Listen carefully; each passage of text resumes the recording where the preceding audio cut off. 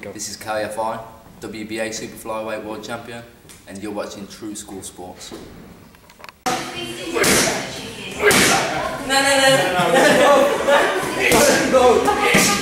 Go. Finish him. Alright, come on. Alright, let's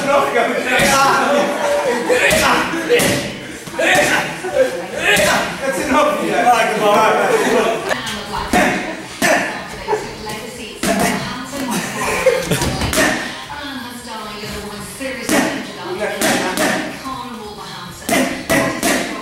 No blow, ref.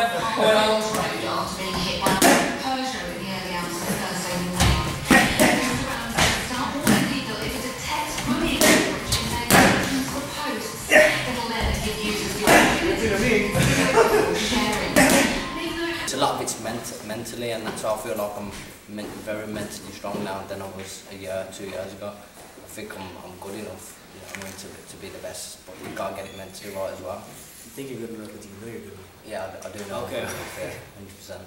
Okay. Louis fighter. Okay. Like, I'm one of them where I talk. I'm a realist, and it like I wouldn't say but like I wouldn't say if I didn't believe it, but I do honestly believe when I look at them type of fighters, like you're saying, Navarrete, Roman, I feel like how can I be at that level? You know what I mean? Like how can I beat these opposites? Technically, I'm a good fighter. Punch power. Especially punch power, I know that I've got that, especially at that weight, and you know, maybe the experience at that level. That's the only thing that I think's that's lacking. Yeah, that's lacking. But other than that, like mentally now, I feel I'm a different fighter. Like I'm mentally strong. I feel like maybe that was slacking a bit early on in my career, but you know, like now I feel like fresh. I feel I'm ready to go. Like you said, I've had a lot of injuries and I've overcome them, and you know.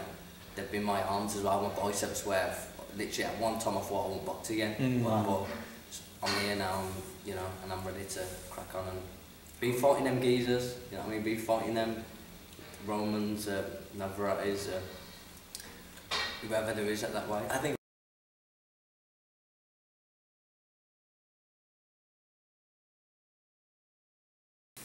Hey, what's going on? It's your boy BT, and I came here to talk some boxing with the thousands of True School Sports subscribers. Now, I'm gonna shoot a run of videos because it seems like everybody that I'm somewhat close with or that I know who I talk to on a regular basis is announcing a fight right now. So this will be the first one. It was reported. I saw it on Instagram, but it's been reported all over social media and all over the internet that Gamal Yafai, not Cal, but Gamal Yafai, his brother, you know, the 122-pound prospect, he's got a fight coming up, and it is a massive one for his career. It was reported that Gamal Yafai will be fighting March 27th in Italy against an opponent by the name of Luca Rigoldi. He's an Italian fighter. He's coming into this fight at 21, 1-2 with 8 KOs, and they're fighting for the European super bantamweight title. So this is a big step for Gamal Yafai's career, because if we can go back and look at Gamal Yafai's career for a second, this was a guy that, you know, much like his brother, you know, they were building up towards, you know, world title contention. And you know, his first true, one of his first true step fights, he fought Gavin McDonald for the WBC international belt. And he lost that fight, and I talked to Gamal about that fight when I saw him in Birmingham when I was in the UK in December. And he said that, you know, that fight, he said he thought he was looking for the big shot too much, and he feels like he's really refined his boxing skills since that fight. And since that fight, he scored 3 straight stoppage victories, and before that fight, he had what, 3 straight stoppage victories. So, you know, in his last 7 fights, 6 stoppage victories, but the one fight that, you know, people would say would mattered, he wasn't able to get the win. So it's another, I guess, step up for him. He's fighting a guy in Rigoldi who, if we look at his career, you know, he's fought, you know, nothing but domestic level Italian fighters, and he's been victorious over most of them. So it's a fight for Gamal where I'm looking for him to get the strap, to show the world that, hey, he has gotten better. He's been sparring. He's been getting some good sparring in the gym. He spars his brother, Cal, who's, you know, fighting the great Roman Chocolatito Gonzalez in February, later on this month. And he spars also Raza Hamza, who's a fantastic bantamweight prospect in his own right. So, you know, he's got good talent over there to spar with in the gym in Birmingham. But now it's about, you know, showing his level against, you know, an Italian fighter who I'm sure, you know, this guy, Rigoldi, he's only 27 years old. This will be a big fight for his career, so, and it's in Italy, so you know he's going to be up for it. You know he's going to want to go out there to show and prove. But listen, I can say firsthand, like most times when I'm talking about boxers, I'm talking from secondhand experience because I wasn't in the ring with him, or I didn't feel any punching power. But with Gamal, it's different, okay? I held the body shield. This damn guy, he was letting me have it, and he's got solid punching power, and you know, judging by his last 7 fights where he stopped 6 of his opponents, you can see that. But you know, it's not about getting the stoppage victories all the time. It's also about, you know, do you have other tools in your toolbox when you step up to those levels? Can you stop somebody of a higher level of opposition out? You know, we'll see as his career progresses, but this is a big fight for him. You know, right now as it stands, he's not currently ranked in any of the top 15 sanctioning bodies in, you know, at 122. He's not there as of yet, but you know, I think a win here would might get him to crack the top 15 or move up, getting close into that top 15 and pushing off a world title. Because look, if we look at the rankings right now, Luca Rigoldi, Rigoldi's ranked. Rigoldi is ranked. Rigoldi is number 15 in the IBF, so you would figure if Gamal goes in there and he folds this man up like a blue steel chair, like Chris Jericho and The Rock used to back on Friday Night SmackDown back in the day. If he does that, then maybe he gets ranked in the IBF rankings, and then he can go and fight not Daniel Roman, but the guy that just beat him this past week.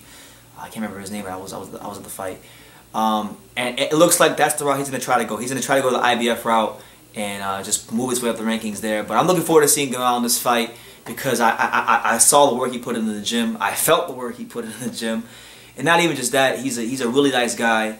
And, you know, I think for him, just analyzing his career and being objective about it for a second, I think the Gavin McDonald fight was a case of, you know, maybe the wrong philosophy, the wrong game plan. But he's fighting a guy now who you know, just going off, I never seen Rigoldi fight, so I'm not going to sit here and act like I know much about him. But I would be led to believe that he's somewhat of a mover, because he's not a puncher. He's not known for his punching power, because he don't got a lot of knockouts. So we'll see what happens for Gamal. I'll be definitely keeping track of it.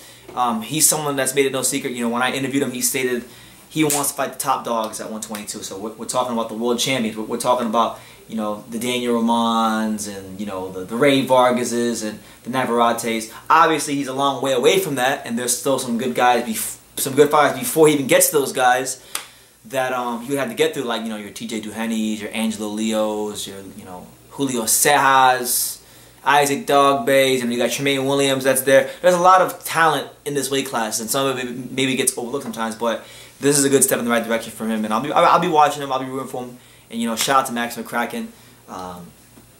You know, obviously Gamal Yafai was the first champion from Birmingham in the UK. You know, who's to say that Gamal can't be there in a couple fights? You know, he wins this fight, they step him up again the next fight, and then, you know, we're probably 2 or 3 fights away from a title shot. So I'm just saying, if you guys don't got anything going on the month of what was this fight? This fight, what, March 27th? So March 27th, if you got nothing going on, glue your eyes to the TV screen. Tune in for Gamal Yafai's fight for the European title. He's fighting Lucas Rigoldi from Italy. This will be on. You can access this on the internet. This will be on Matchroom. This is the Matchroom Italy show, so you can find it on DAZN if you're in America. If you're in the UK, I'm assuming maybe Sky Sports. But if you're an American and you want to see what all the fuss is about, it'll be on DAZN. So yeah, Gamal Yafai back in action for the European super bantamweight title against Luca Rigoldi, who's currently ranked number 15 by the IBF. It's a big step in his career. And listen, shout out to the Yafai family. You got Gamal Yafai fighting for the defending his world title, an absolutely massive legacy career-defining fight against Roman Gonzalez. You got Gamal Yafai fighting for the European title, and you got the youngest brother, Gamal Yafai. I believe he's qualifying for, or he's fighting for the Olympics. He's qualifying for the Olympics soon. So the Yafais, man, a very underrated family in British boxing. I think it's time they stop being underrated in the British public, get behind them. So yeah, shout out to the Yafais. Shout out to Gamal Yafai. assuming that there's no other cards that day, I don't think there is, and even if there are, I think the time zone will be different. I will be live on YouTube for this fight, so you probably will get a live fight reaction for this fight, even though it's not necessarily a massive fight, but it's a massive fight for me because, you know, even though I met him once, I would still consider Gamal Yafai a friend of the channel. So best of luck to Gamal.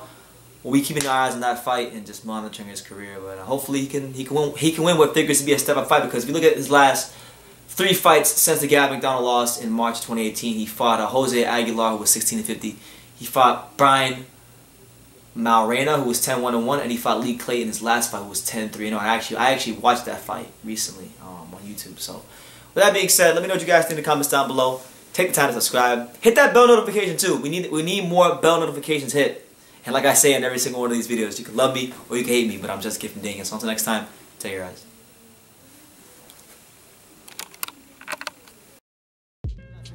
Le mando un saludo a todos los fans, bendiciones, cuídense.